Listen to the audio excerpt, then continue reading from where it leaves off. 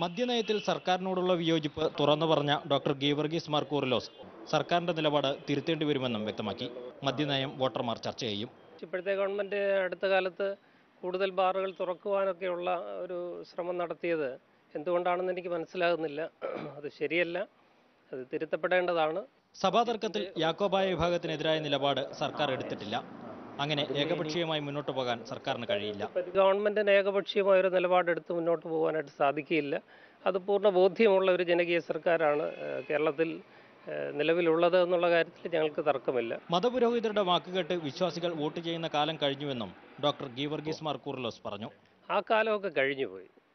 ഒരു സഭയ്ക്ക് ഒരു മതത്തിനോ തങ്ങളുടെ അണികളോട് ഇന്ന ഒരാൾക്ക് വോട്ട് ചെയ്യണമെന്ന് പറഞ്ഞാൽ അത് അംഗീകരിക്കുന്ന അതനുസരിക്കുന്ന അനുയായികളുടെ കാലമൊക്കെ കഴിഞ്ഞുപോയി. മാതൃഭൂമി ന്യൂസ്, ചെങ്ങന്നൂർ.